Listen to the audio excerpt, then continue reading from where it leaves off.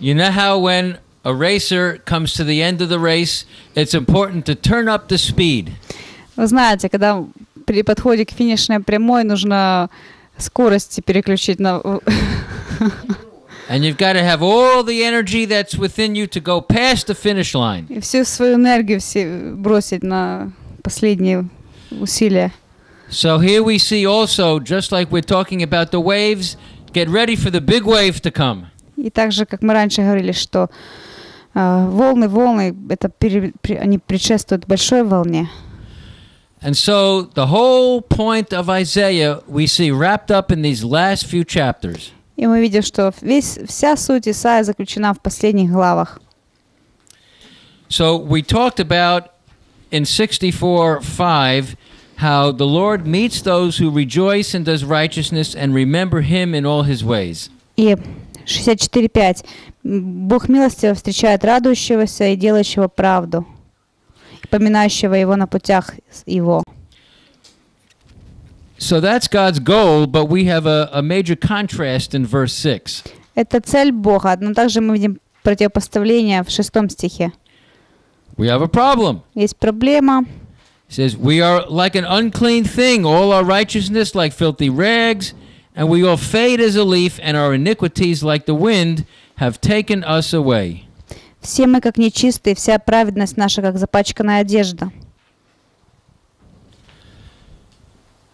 So, we're supposed to be ready to be trees of righteousness, but we're unclean. We're an unclean thing. We're like filthy rags. Мы должны быть как одежды праведности, но мы нечистые, как запачканная одежда. And he says, there's no one who calls on your name, who stirs himself to take hold of you. И он говорит, нет призывающего имя Твое, который положил бы крепко держаться за тебя. So the rabbis find something interesting about this verse. И раввины видят что-то интересное в этом стихе. You'll see in the notes, I say it's that Judaism places a high regard on performing mitzvot, or commands, works. И как иудаизм очень большое внимание уделяет мицвот, добрым делам. So, if we're supposed to do mitzvot and good works, why are we like filthy rags, and why is everybody unclean? И если мы должны делать мицвот, то почему же мы как нечистые, как запачканная одежда? One rabbi, Radak, says something interesting. Редак, раввин один говорит. He says, our deeds are unacceptable. Наши дела неприемлемы. And so he says, make us then into another vessel. И поэтому сделай нас другим сосудом. So this is very interesting. If on the one hand, Judaism says we have to do a lot of good works, Если с одной стороны иудаизм говорит, нужно много хороших дел творить, he's saying it's not enough to do good works. а он говорит, что недостаточно только добрых дел. But we have to be made into a new vessel. Но мы должны стать новым сосудом. So how are we made into a new vessel? Как же мы можем стать новым сосудом? It's another problem that they can't answer. Это еще одна проблема, на которую они не могут дать ответа, решения. We know that it's only in Messiah that you could be made into a new vessel. Мы знаем, что только Мессией мы можем стать новым сосудом. It's only the Holy Spirit, the Ruach, that can fill us and make us new. Только Дух Святой Руах может наполнить нас и сделать нас новыми. So look what he says in verse 8. И вот что он говорит в 8 стихе. Now, O Lord, you are our Father. We are the clay, and you are the potter, and all we are the work of your hands. Ныне, Господи, Ты Отец наш, мы глина. Ты образователь наш, а все мы дело руки Твоей. In other words, only the Father can nourish a child and help a child to grow up. Только Отец может вскормить, взрастить ребенка, воспитать. So here we see the scripture relating us to children of our Heavenly Father. И здесь мы описаны как дети нашего Небесного Отца. On the one hand, we have to be obedient children to the Father. С одной стороны, мы должны быть послушными детьми своего Отца. And as it says here, as we know, only the potter can mold the clay into something it needs to be. И как мы знаем, что только горшечник может сформировать глину, чем она должна стать. So look what it says here in verse 11. В 11 стихе. Well, actually, back up to 10. Или 10, начиная с 10. The holy cities are a wilderness. Zion is a wilderness. Jerusalem is a desolation. Города святыни твои сделались пустынью, пустынью стал Сион, Иерусалим опустошен. Just like we were talking before about the temple being in rubbles. In other words, the place of God is in rubbles. То есть храм, место Божье в разрушении, в руинах. And verse 11, our holy and beautiful temple where our fathers praised you is burned up with fire. И дом освящения нашего и славы нашей, где отцы наши прославляли тебя, сожжен огнем. And all our pleasant things are laid waste. И все драгоценности наши разграблены. So here we see the prophet or the intercessor crying out to God like a child cries out to the Father. И мы видим, что пророк, ходатай, взывает к Богу Отцу. And he says, will you restrain yourself because of these things? Will you hold your peace and afflict us very severely? После этого будешь ли еще удерживаться, Господи?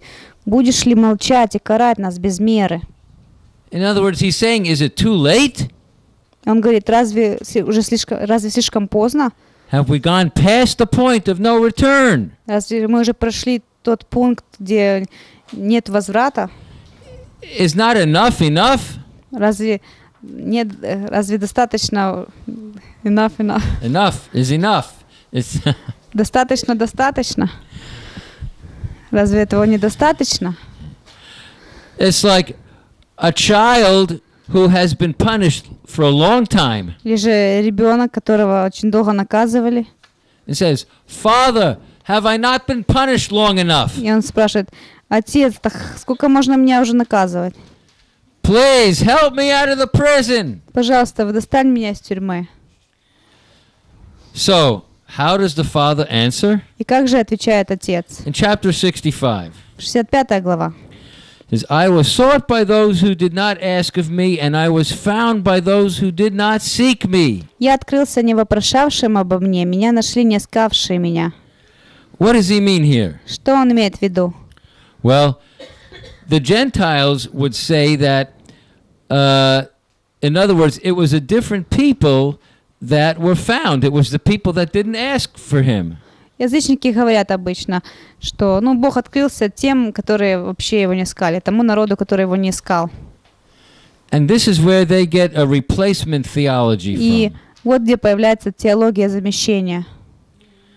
But that's not what it means. Но это не совсем означает другое. What it means is that those who God originally sought for, he says, finally they will ask for him. То есть тех, кого Бог искал от самого начала, наконец-то они спросят его, будут искать его. And so, in other words, those that were not asking for him before, now they will finally find him. Те, которые раньше его не вопрошали, теперь они найдут его. So he says, here I am, here I am. И поэтому он говорит, вот я. And the Hebrew is hineni. Хинени. And this is what Samuel said when he heard a voice. Here I am, here I am. Это же сказал Самуил, когда он услышал голос. Вот я.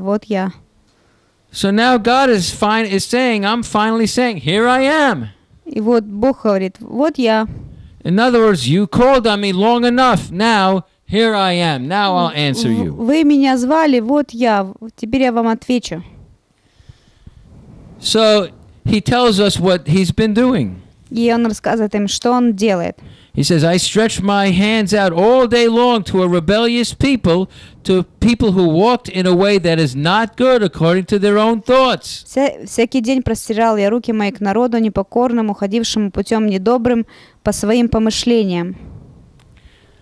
So it's like God is saying, For 64 chapters, I was calling out to you. Бог говорит, 64 главы я к вам обращался. And now I'm finally going to speak, and now you're finally going to listen. И теперь наконец-то я скажу, и наконец-то вы будете меня слушать. But not just 64 chapters worth, centuries and centuries, years and years Это не worth. только 64 главы, но столетия, века. He says the people were provoking him to anger. К народу, который постоянно оскорбляет меня. In other words, the reason God was angry was because the people provoked him, that they walked in a way that was not good. Народ провоцировал его к гневу и ходили недобрыми путями. And it's interesting that the Targum adds that when God said, "Here I am," it was to a people who did not pray in my name. И как в Таргуме говорится, что я сказал, вот я тому народу, который не молился моим именем. In other words, it's like we were saying before, all day long they were praying and praying and praying, but not to him. Весь день они молились, но не ему. It's because the scripture illustrates here they were basically worshiping idols. Как и в основном, что можно сказать, они поклонялись идолам. And so he says something interesting in verse 8. 8 стих. It says, "As the new wine is found in a cluster, and one says, 'Do not destroy, for a blessing is in it.'" Когда в виноградной кисти находится сок, тогда говорят, не повреди ее, ибо в ней благословение. So what does he mean by new wine found in a cluster? Что значит виноградная кисть? В виноградной кисти есть сок. It means in a whole cluster of lots of grapes, he found a remnant.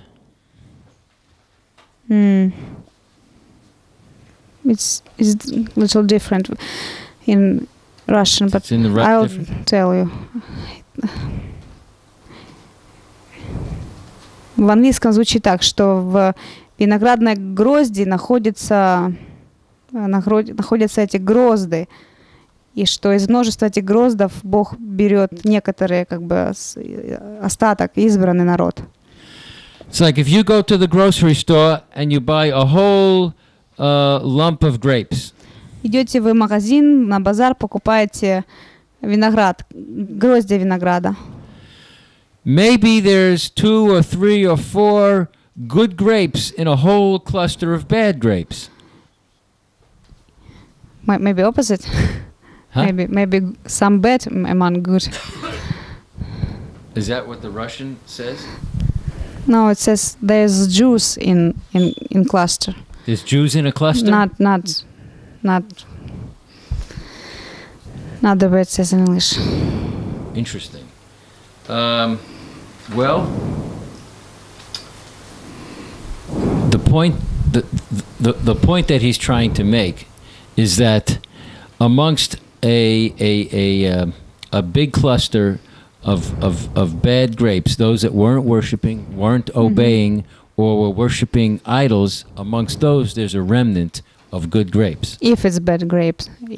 If the whole clump is bad, but there's a If- few good ones. И в чем смысл, в чем суть, что я хочу сказать, что он хочет сказать? Если даже весь виноград плохой, испорченный, все поклоняются идолам, все идолопоклонники, все равно там останется несколько гроздьев, несколько ягод, которые будут хорошими, которые его остаток, его народ. So that's why he says in the rest of, at the end of verse 8, he said, "I will do for my servant's sake that I may not destroy them all." И в конце 8 стиха тоже сделаю я и ради рабов моих, чтобы не всех погубить. In other words, God wants to save, God is going to make new wine out of the grapes that were good, the people that were faithful. И Бог сделает новое вино из хорошего винограда, из верных людей, верного остатка. So he's not going to throw out the whole bunch.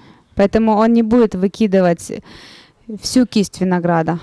He will bring salvation to the nation, Он даст спасение народам.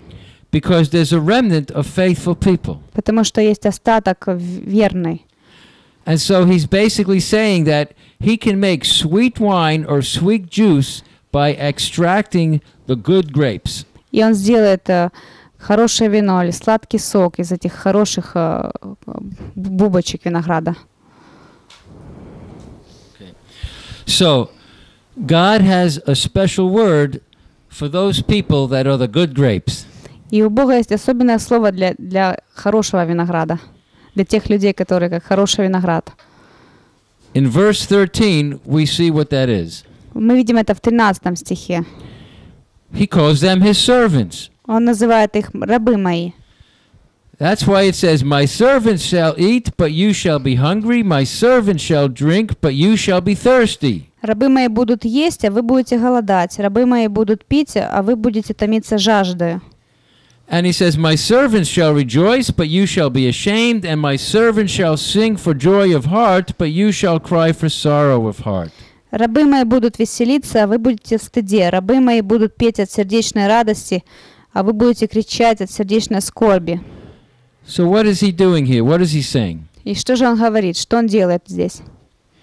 God is distinguishing his servants from those people of the world. Он проводит отличия между своими рабами и людьми мира. He's distinguishing his remnant from all the others. Отличие его остатка от остальных. In other words, some people are going to be hungry, but his people are going to be satisfied. Некоторые люди будут голодать, но его народ насытится. And some people will be ashamed and have shame, but his people will be joyful. Некоторые люди будут посрамлены, но его народ будет радоваться. And the key is in 16. Ключ находится в 16 стихе. It says, "He who blesses himself in the earth shall bless himself in the God of truth." Кто будет благословлять себя на земле, будет благословляться Богом истины. In other words, a lot of people bless themselves. Многие люди себя благословляют. But God's blessing is going to fall upon those that walk in truth. Но Божье благословение будет на тех, кто ходит в истине. And in verse 17, we see it is God who has created good fruit. И в 17 стихе мы видим, что Бог создал хорошие плоды. So it's not self-righteousness, it's God's righteousness. И это не самоправедность, это праведность Бога. That's why he says, "I create new heavens and a new earth." Потому он говорит: «Я творю новое небо и новую землю». What does he mean, new heavens and new earth? Что означает новое небо и новая земля? There are Gentiles that think that they are the new church. Некоторые верующие, язычники, думают, что они новая церковь. And there are some other people that think that it doesn't matter what happens on earth because in heaven God's going to create a new heaven and a new order in heaven, new life in heaven. Независимо от того, что происходит на земле, на небе будет новая земля, новое небо. But what God is really saying is he wants to create a new order. Но Бог говорит, что Он создаст новый порядок. He wants a new environment. Он хочет новое окружение. Remember, Isaiah has been speaking about transforming a life into a new order. Помните, как Исаия также говорит о новом порядке жизни. It is an environment where God's people will worship him in spirit and in truth. Это окружение, в котором Божий народ поклоняется Ему в духе и истине. Isn't this not what Yeshua said to the woman at the well? Разве не это Иешуа сказал женщине у колодца? That it didn't matter where you worshipped, here in Jerusalem or on this mountain. Что где ты поклоняешься, в Иерусалиме, на горе? But the important thing was going to be when you worship in spirit and in truth. Но самое главное в том, чтобы ты поклонялась в духе и истине. So that's the new order that God's going to create. И такой новый порядок создаст Бог. So the emphasis here is on God's good works that he creates, so the works that God creates in us. И акцент на том, на добрых делах, которые Бог создает в нас. You know how we've been talking about God wanting to create fruit. Как мы говорили о том, что Бог хочет создать плод. He wants to change stones into fruit. Он хочет камни обменять на плоды. So he's going to talk here about his vineyard. И он будет говорить о своем винограднике. Because it's in his vineyard that he creates fruit. Потому что в своем винограднике он создает плоды. That's why he says in verse 18, "Be glad and rejoice forever in what I create." И в 18 стихе: «Вы будете веселиться, радоваться вовеки о том, что я творю». He says, "I create Jerusalem as a rejoicing." Я творю Иерусалим весельем. And now he gives us a picture of what he creates. И вот картина его творения. In verse 19, 19 стих. he said, "I will rejoice in Jerusalem and joy in my people. The voice of weeping shall no longer be heard in her, nor the voice of crying." «Буду радоваться о Иерусалиме и веселиться о народе моем, и не услышится в нем более голос плача, голос вопля». And now he gives us a picture of the environment that he wants to create. Это картина того окружения, которое он творит. And we see this starting in verse 21. Начиная с 21 стиха. Where he says, "They shall build houses and inhabit them, and they shall plant vineyards and eat fruit." Будут строить домы, жить в них, насаждать виноградники и есть плоды их. So they will not build and another inhabit, and they shall not plant and another eat. Не будут строить, чтобы другой жил, не будут насаждать, чтобы другой ел. In other words, the enemy is no longer going to steal from you. И враг не будет больше воровать у вас. And other people are not going to reap the rewards of your labor. И другие не пожнут награды вашего труда. And so it says, "My elect shall enjoy the work of their hands, and they shall not labor in vain." In the end of 22, beginning of 23. Ибо дни народа моего будут... И избранные мои долго будут пользоваться изделием рук своих. Ибо будут... 22. Yeah. And 23, "They shall not labor in vain, nor bring forth children in trouble, for they shall be descendants of the blessed of the Lord, and their offspring with them." И 23 стих. «Не будут трудиться напрасно и рождать детей на горе, ибо будут семенем благословенным от Господа, и потомки их с ними». In other words, God's house, God's place is going to be like a rich, fertile vineyard. Божье место, Божий дом будет плодовитым местом. There's going to be fertile ground in God's place.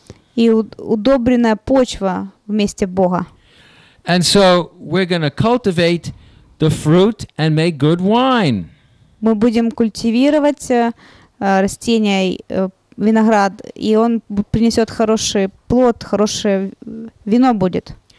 So here we have a picture of the kind of environment that God is creating. Это образ того окружения, которое создает Бог. God wants to create a blessed environment. Бог хочет создать благословенное окружение. He wants us to walk in a unity. Он хочет, чтобы мы жили в единстве. He wants there to be what we call a cadence or a certain rhythm. Он хочет, чтобы был определенный ритм, сохранялся ритм. It's like an orchestra where all the instruments are playing in unity. Это как оркестр, мы все инструменты в единстве играем. What happens when you have lots of instruments and they're not playing with the same tune? Что если есть множество инструментов, они все в разной тональности? It doesn't make a sweet melody. Это будет ужасная мелодия. It hurts our ears. Наши уши будут болеть. Because the instruments are out of order. Потому что инструменты не настроены. God wants all his instruments to be in the same order. Бог хочет, чтобы все его инструменты играли в одном тоне. He wants us to be in tune with one another. И мы, чтобы были настроены один под друга. Then it's a sweet melody. Тогда это будет сладкая мелодия. Then we have sweet fruit. И сладкие плоды. Then we pour out sweet wine. Будет сладкое вино. This is what it means, what Yeshua prayed in John 17. И также, когда Ишуа молился, when he said they will be one as we are one. The Father, Son, Holy Spirit are one. Чтобы они были едины, как мы едины, Отец, Сын, Дух Святой. That's what it means by all the offspring with them. И что все их потомки. God has a lot of faith in His people coming into such a place. У Бога очень много веры, Он верит очень в свой народ, что Он придет к такому состоянию. That's why it says in verse 24, Поэтому в 24 стихе Он говорит: it shall come to pass. «И будет».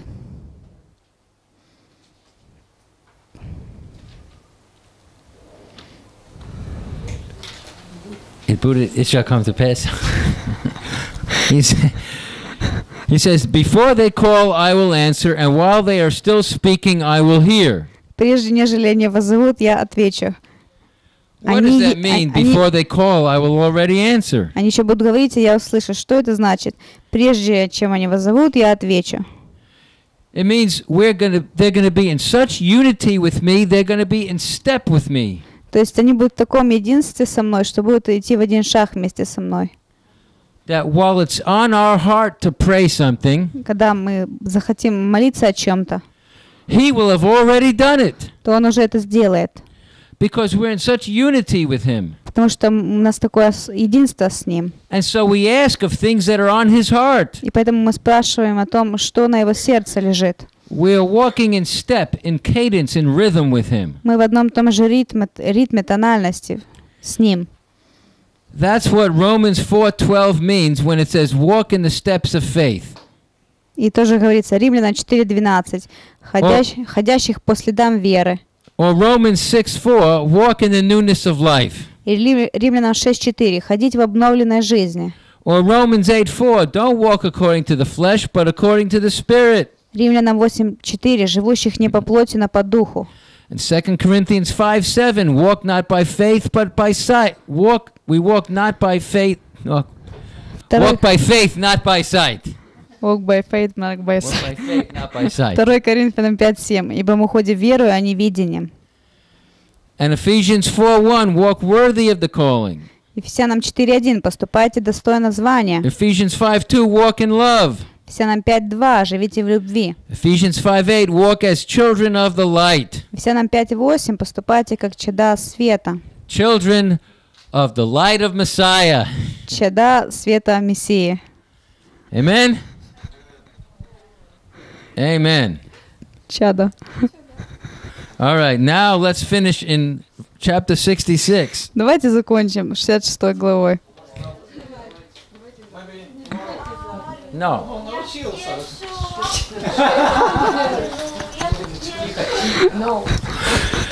So now he says, "Thus says the Lord." Поэтому так говорит Господь. This is something that he also said to David. Is heaven my throne and the earth my footstool? Where is the house that you will build me? Небо престол мой, а земля подножие ног моих. Где же построите вы дом для меня? Где место покоя моему? Это же он говорит Давиду. So he says, where is the place of my rest? All the things that my hand has made. Где место покоя моего? Это я все создал. Here we see the most important thing to God. Вот что самое важное для Бога. We're in verse 2, he says, "On this one I will look, on him who is poor of a contrite spirit, who trembles at my word." А вот на кого я презрю, на смиренного, сокрушенного духом, и на трепещущего перед словом моим. And this is where God wants to dwell. This is the kind of sanctuary he wants to dwell in. И именно здесь Бог хочет жить, именно это святилище для Него. He wants to dwell in hearts. Он хочет жить в сердцах. People's hearts who are humbled and contrite but have faith. Смиренных, сокрушенных сердцах, в которых есть вера. So he compares those to those that kill a bull as if they slay a man. И заколающий вола тоже, что убивающий человека. In other words, there are those that think that they're sacrificing a lamb is like breaking a dog's neck, or they're careless in the ways of their activities.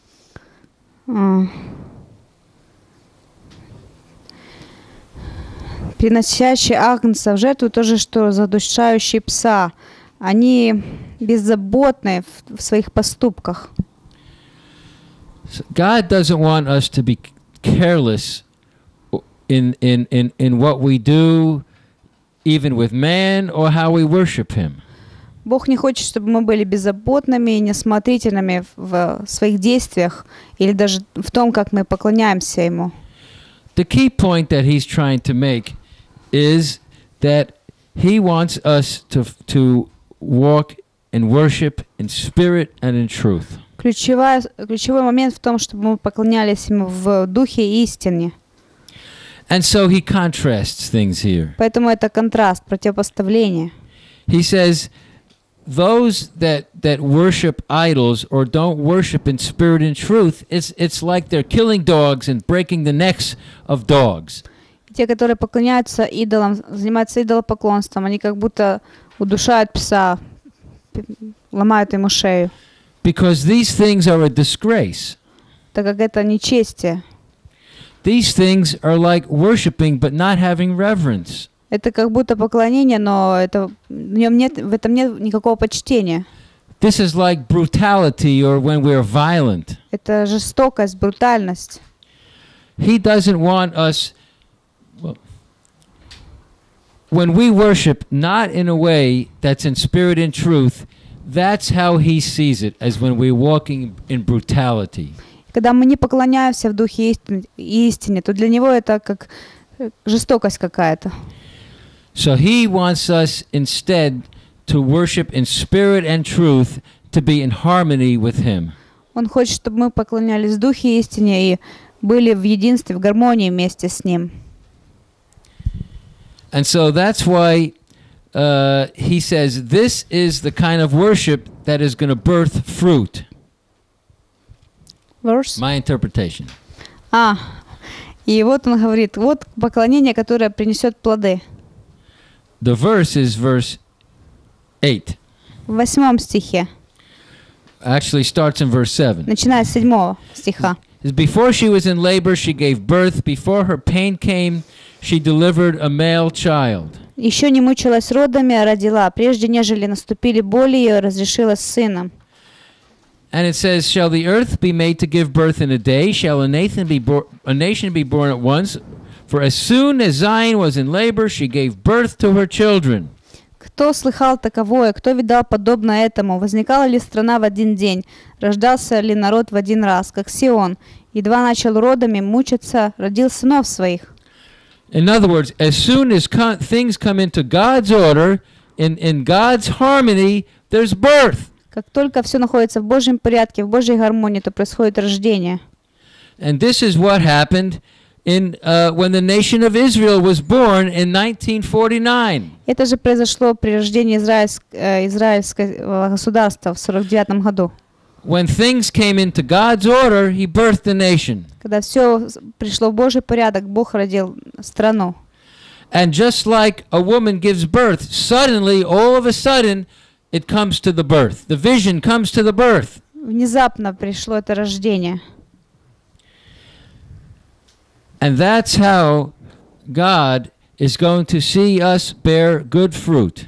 И также Бог хочет видеть в нас эти добрые плоды, как мы должны их приносить. It's like a woman in labor, all the time nurturing the baby inside. Как женщина, которая питает ребенка внутри. All of a sudden there'll be a birthing. То внезапно будет рождение. All of a sudden there'll be new life. Внезапно будет новая жизнь. And as we continue to do the things that God is asking us to do, когда мы будем продолжать делать то, что Бог нас просит делать, as we continue to pray and persevere in faith, когда мы будем продолжать молиться и быть в вере, and we continue to lift up the name of Messiah, и будем превозносить имя Мессии, and we continue to worship in spirit and in truth, продолжать поклоняться в духе и истине, we're going to see good fruit. то мы увидим добрые плоды. We're going to see the things that He wants to birth be birthed. И то, что Он хочет родить, будет рождено. And we are going to see the things that God wants to do be accomplished. И мы видим, что свершится то, чего желает Бог. And that's why He says in verse 22, Поэтому он говорит в 22 стихе. "For as the new heavens and the new earth, which I shall make, shall remain before me, says the Lord, so your shall descendants and your new name shall remain." «Ибо как новое небо и новая земля, которые я сотворю, всегда будут пред лицем моим, говорит Господь, так будет и семя ваше, и имя ваше». And he basically gives us a picture that when things come into his order, then we are going to see the blessings of the Lord. И он говорит нам, что когда все будет в его порядке, в его устройстве, тогда все будет происходить. So let's turn to the summary of wave 7. И давайте теперь обратимся к выводам 7 волны. The Lord wants us to continue walking faithfully in the light as we see his plan of redemption unfold. Бог хочет, чтобы мы продолжали ходить в свете по мере разворачивания Божьего плана искупления. And he wants us to be positioned for breakthrough. Чтобы мы подготовились к прорыву. He wants us to come into alignment with his proper order. Чтобы мы соответствовали Божьему порядку, правильному порядку. So that means that we have to remove the blockages or the hindrances. Для этого нужно разорвать какие-то препятствия, то, что нас удерживает. And we have to change some of our alliances. Some of the people, maybe we have to change relationships. Или же изменить некоторые взаимоотношения, наши союзы, с кем мы в союзах состоим. And we have to settle ambivalent attitudes and unsettled issues in our heart. Удалить противоречия, какие-то нерешенные вопросы в сердце. Remember, I shared how we can sway from Egypt to Как Babylon. вы помните, я говорил, из Египта в Вавилон мы можем качаться. He doesn't want us to be of two opinions. Он не хочет, чтобы у нас было два мнения. He wants us to settle our minds and settle our hearts. Хочет, чтобы наш ум, наше сердце было утвержденным. And we have to not walk in a way that's pleasing us, but in a way that's pleasing Him. Чтобы мы жили так, что удовлетворит Его, а не нас. And we need to be a distinguished people, not like the people of the world. Что нам нужно быть отличным народом от других. And we have to set our perspectives and our priorities in line with His priorities. Наши перспективы, приоритеты должны соответствовать Его приоритетам. When we do that, we will arise in the light and in the life of Messiah. Когда мы так сделаем, то мы будем иметь жизнь и свет Мессии. And then we can receive the fullness of the Holy Spirit and walk in the ministry of the Holy Spirit. И затем мы примем полноту Духа Святого, будем жить в Его служении. And then our gates will be continuously open. И тогда наши врата будут постоянно открытыми. And we will see a fast flow, a healthy flow of the Holy Spirit. И мы увидим быстрый поток Духа Святого. And I believe God wants us to see that in our day. Я верю, что Бог хочет этого и в наше время. And so we pray, open up the gates and go through the gates. Поэтому мы молимся, откройте врата и пройдите через врата. That God's order be established in the earth. Чтобы был Божий порядок на земле. Hallelujah. Amen.